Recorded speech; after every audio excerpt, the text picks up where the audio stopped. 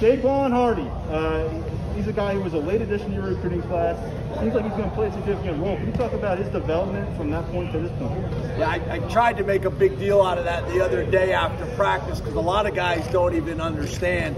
And for maybe the new media that are covering us that haven't been with us in the past, his state championship game, which we were at, that really pushed us over the limit to offer him a scholarship, was one of the most impressive individual games I've ever seen, and specifically in that type of game, the state championship game. I think he had 5 touchdowns in the game in all different ways, a reception, like a kickoff return, an interception return, just dominant in the game. So, early on, I think one of his issues is a little bit undersized, and he's gotten bigger and stronger and more confident. I think he's going to have a significant role for us, and I'm really proud of him. He's just doing really well in a lot of different areas, and I agree with you. I think he's going to have a big role for us this year.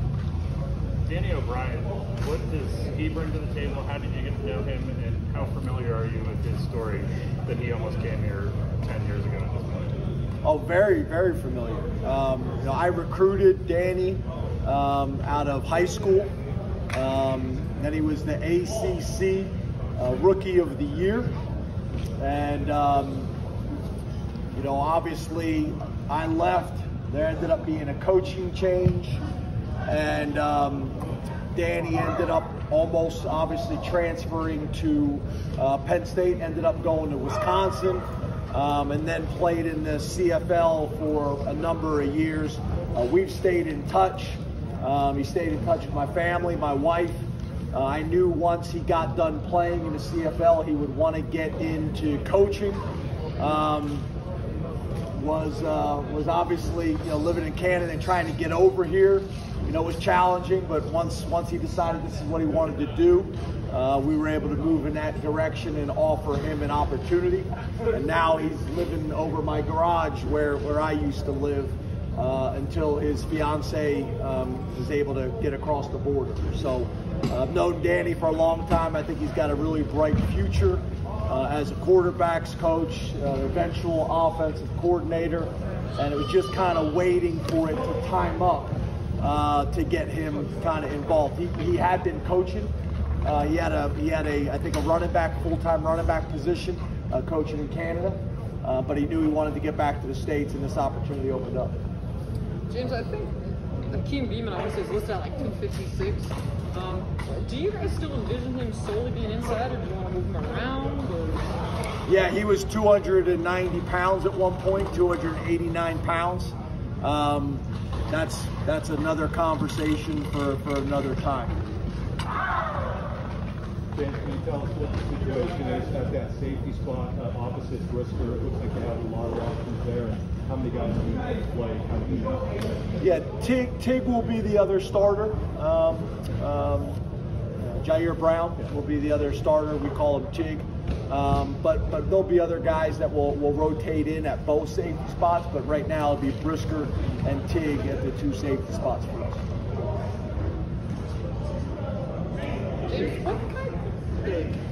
The crowd noise outside. What are you guys doing to prepare for actually having fans in the way environment? Didn't you just kind of answer your question? A little bit. Prepare. Yeah, so, obviously, I'm a big believer in the crowd noise, so we do music on one side and do the crowd noise on the opposite to try to prepare for that, try to make it louder than it will be on game day. We expect it to be a really good environment. Everybody's been waiting for college football for a long time.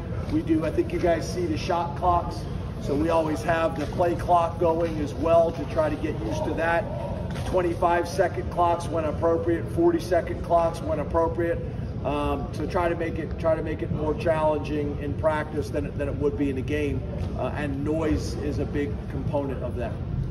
James, on the defensive side of the ball, you had a couple guys last year that were playing in positions to kind of help the team out. Do you feel like your defense in general fits better this year or not? Who are you talking about? Brandon Smith and TJ Musker going more to the 2-eye role and some of those guys up front. Yeah, I don't know if I necessarily would describe it the way you are, but I think you always have a little bit of that. I think Jesse Luketa is a really good example of that right now, but I also believe not only is it in our defense's best interest, I think it's in Jesse's best interest. So him being able to be a starter at DN as well as a starter at linebacker is how we look at him. And I think you'll see a rotation similar to that all year long. But I think he's an example. But besides that, not a whole lot of that. I think your argument, I guess, with some guys you could make. A lot of it depends on development. A lot of it depends on experience. I think PJ Mustipher is probably more suited and probably more of a build of a nose guard. But you could also make the argument he may be our best interior defensive lineman, so you want to put that guy in a position to make plays. I don't know if I would necessarily describe it exactly, but I understand your point. James, am I loud enough? Yeah. When Rasheed Walker in 2018, did you foresee him as a future team captain, and what kind of a progression has he made during his time on campus? Yeah, I think that's what's great about college athletics. We recruited Rasheed and thought very highly of him and his entire family, and thought he had a bright future. Early on with all of these guys, I think it's hard to say as freshmen who they're going to be 4 years later. That's hard to predict. They grow, they evolve, they face adversity and challenges, some better than others, and they face handling success. I think a lot of times for these young guys, and really for all of us, success sometimes is harder to manage than the adversity. So I'm proud of them. I know Coach Galt has said this publicly in front of our team, and I know we've talked about it. From last year to this year, his improvement physically and mentally and as a leader is probably as dramatic as any guy I've been a part of, and I know Coach Galt felt the same way.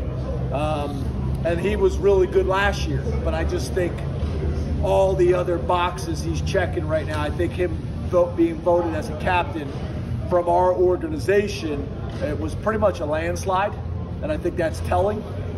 I think the other thing that's probably a little bit different is we vote for captains different than I think most places. Most places, it's the players that vote for the captains. To me, that can become a popularity contest. I've never believed that. A lot of times the players will vote for their friends, the most popular player, or they'll vote for the best player.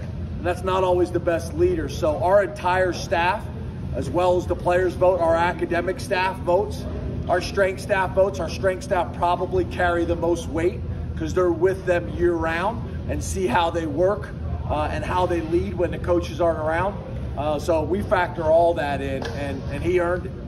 What kind of preseason did Devin Ford have? Have you guys seen him take that next step that you're looking for? Yeah, really good. Devin is a young man in our program. Again, another highly recruited guy that came in here and had to learn to navigate Penn State and major college football. I've seen him take tremendous strides. I still think there's a lot left in the tank for him. I'm really proud of him, but I still think there's a lot left, both physically and mentally and from a leadership standpoint. So that's exciting. We need him to have a big year, both at the running back position as well as a returner for us. You'll see him as a kickoff returner for us.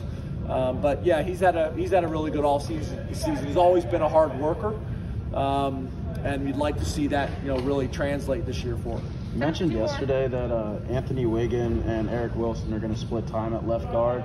Is there anyone we should expect to have more of an edge in terms of playing time on Saturday? They're going to split reps. 50-50? If I sit here and tell you 50-50, and then it ends up 60-40 after the game, then I'm not being truthful. You'll say I'm not being truthful. So it's a split right now. Obviously, if one player is playing better during the game than the other, then he'll play more. We're going in with it with the mentality they're going to split the reps, but very rarely does it necessarily play out that way. Penn State football. Jared Tangelo, what kind of impact has he made, and how much of a fortunate fit is that for you guys, dealing with some of the issues with that particular fit? Yeah, really good. You know, one of the things I think we've done a good job of is not only getting guys in here that we feel like can play and have a significant impact, but also I think are good cultural fits. Now, this is where he wanted to come out of high school. No disrespect to anybody, but this is where he wanted to come as kind of his dream school. So when the opportunity was presented for him and for us, you know, at the time you didn't really know how it was going to play out. Is he going to come in and be a starter for us? He's going to come in and be a depth guy. You're not really sure, but he's done a really good job. You know, it's always interesting to me in talking to these young men to compare and contrast. A lot of our guys think they know, but they've never really been anywhere else. So with my staff, I think that's important. The perspective that they bring. You know, we hired Anthony Poindexter and bringing him in with a fresh set of eyes, and then the same thing for the players. So it's always interesting to talk to Johnny Dixon about the differences between here and South Carolina, or you know, obviously we call him Congo. To talk to Congo about the differences between here and Duke, or so on and so forth. It's good information for me. You learn things that they did well that maybe we can apply here as well. Thank you, Coach. Thanks.